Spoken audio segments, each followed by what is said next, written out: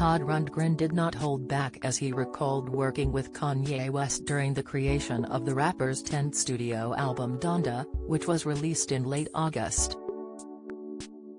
Speaking to UCR, the 73-year-old musician labeled West a dilettante and said he stepped away from the project in July due to lack of feedback from West on his contributions. Later in the interview, Rundgren claimed that West's hurried approach to Donda stemmed from fear over his rap rival Drake one-upping him with the release of Certified Lover Boy on September 3. "My involvement went on for a year, and in the end I realized why they hurriedly wrapped the whole thing up and put out what is obviously really raw, unprocessed stuff.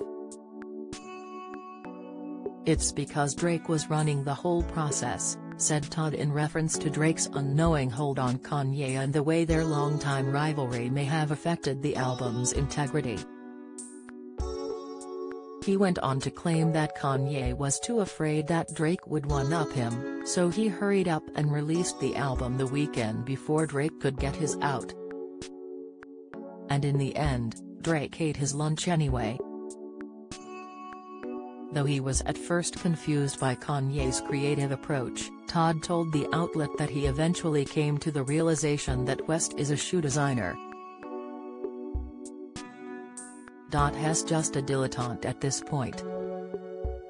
He continued, "Nobody would regularly make records like that unless they had stupid money to throw around. Nobody rents a stadium to make a record in. Nobody flies in the entire world of hip-hop just to croak one syllable, just so you can say that everybody was on it."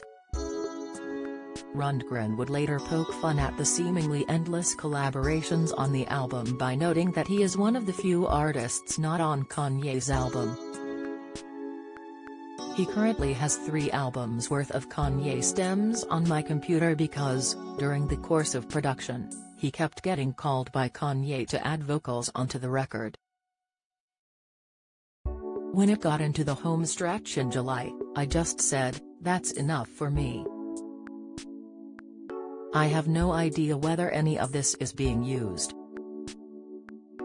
You don't get much feedback from him regarding what it is.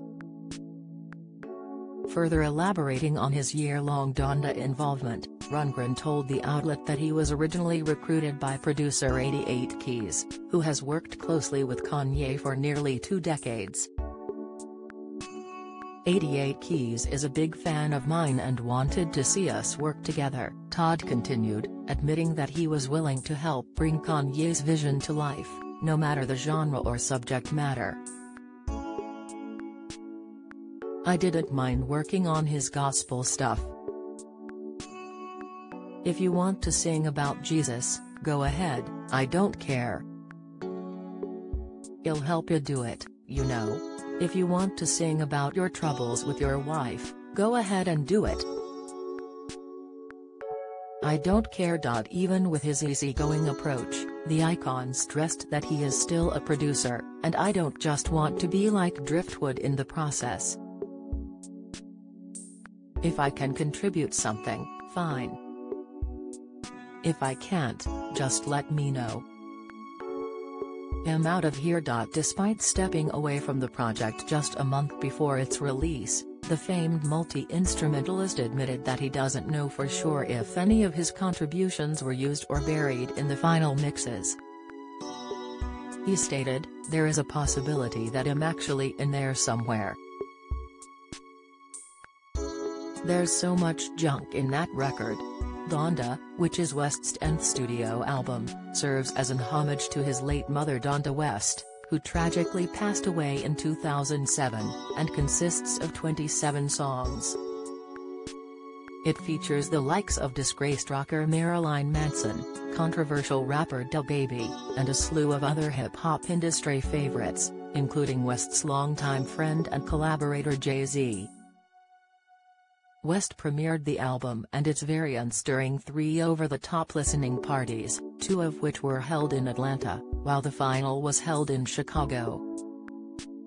The parties were attended by Kanye's estranged wife Kim Kardashian, their 4 children, and Kim's younger sister Chloe. Following its August 29 premiere, Donda became the hitmaker's 10th No.1 album on the Billboard 200 chart.